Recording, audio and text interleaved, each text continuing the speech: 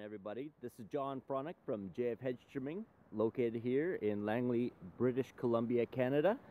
Today is January 5th, 2017, a brand new year, and wouldn't you know it, we actually got a white Christmas, a white New Year's, and a lot of snow still to come. So, but anyways, you can see this is where we're at. Lots of snow, and with hedges, we know that lots of snow does not like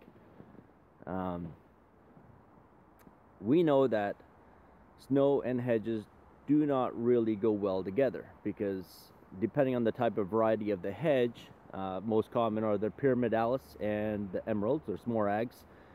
They can be susceptible to falling apart if you get a lot of snow. I have a prized emerald hedge here. I'll just kind of show you, but we've had a little bit of snow on it, and what happens is they get to fall apart just a little bit. Right? You can kind of see here what snow can do.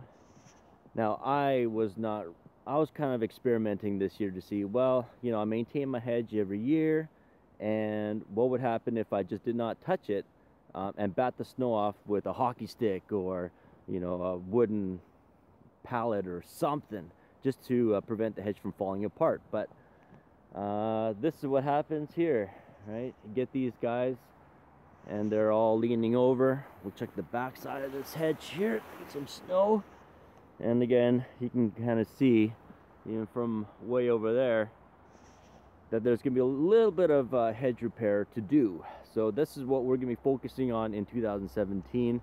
We assume that there's going to be a lot to repair. Now, when it comes to repairing, you want to make sure that you do not cut these ones off. They'll have to get tied in before you even start to trim them. Otherwise, you're going to have a lot of holes in your hedge, and well, pretty much these things grow very slowly, so any kind of cut you do, you're going to have a holy hedge. But this is just to kind of introduce. Oh, lots of snow falling off that guy. And it's a little bit cold right now too. You can see my lips are a little bit chapped. But hey, you know what? Every winter is different, and this time it's cold. So yeah, maybe it didn't help, but I went snowboarding earlier too. So, but anyways, here we go. I took some before pictures when we did have the big snowfall, and actually this looks a lot better than what it did before. You can kind of see when I do post it what it looked like, and the noble person would shake off all the snow.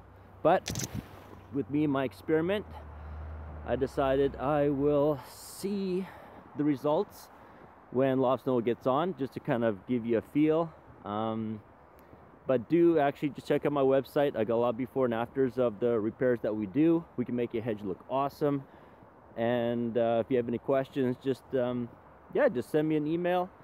Comment on the YouTube link. This is only my third video, so I'm still kind of trying to get better at it.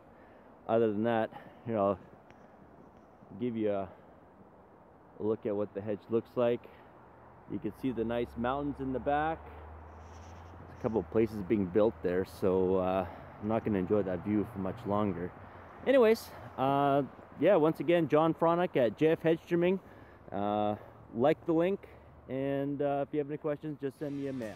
Thanks.